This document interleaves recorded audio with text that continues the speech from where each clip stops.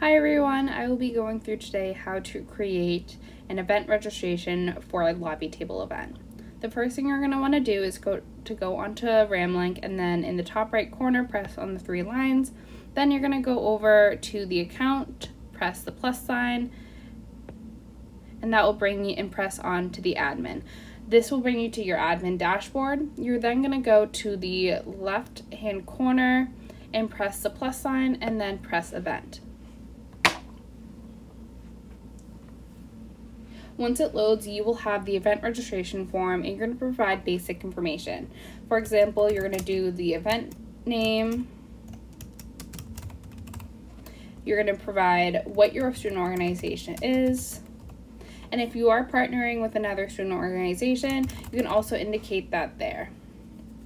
In the About the Event section, you're just going to provide basic information about your event.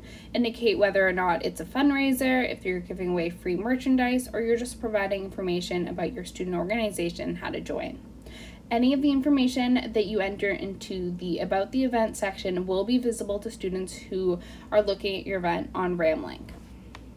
If you need to provide information to the SEEs or anyone else in SILD about this lobby table event, but you don't want other students to see it, there is another section at the end where you can put this information in.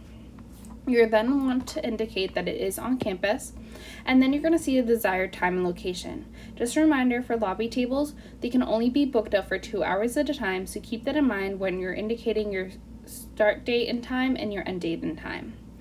In the preferred location, you're just going to say that you want a McCarthy lot. You're going to want it in the McCarthy lobby.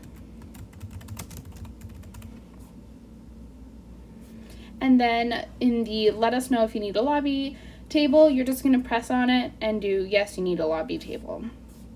If it is a fundraiser, please just indicate it here. You can also add an RSVP link in case you are using the lobby table to register for things. You're also going to need to add a cover image. You can either upload one yourself or use the search to find an image that you'd like for your event. This note section is where you're going to add any information that you want to let SILD or the SE know about this lobby table event, but you do not want other students to see it.